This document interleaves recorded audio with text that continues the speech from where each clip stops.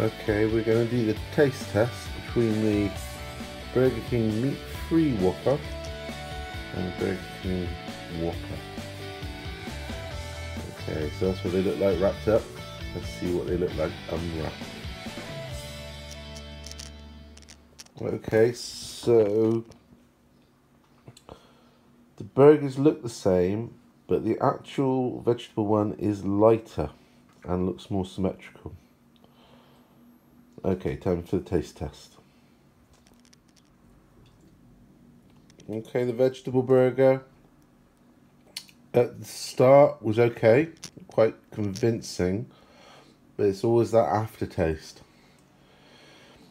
I think it's the ingredients on top of the bun that make the flavour, and I'd go as far as to say if you threw the vegetable patty away, it would taste better. This will just taste like the real thing, so we know what that tastes like. Go and eat cows.